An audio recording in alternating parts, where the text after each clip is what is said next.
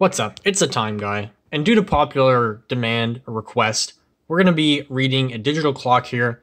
So I just pulled up one on Google. You can see clocktab.com if you want to practice. And it'll show the current time, so it's pretty useful.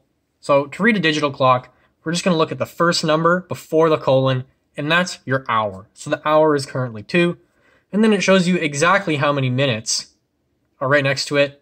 And it also shows the seconds for this one, which is pretty nice. So the time is 2:25 and bam, now it's 2:26.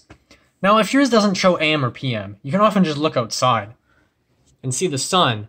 So 2 PM, if it was 2 AM, it'd probably be dark out. Sometimes if you're really not sure, think, did I wake up recently? If you just woke up, it's probably AM. And if you didn't just wake up, it's probably PM. So that's been how to read a digital clock with the Time Guy.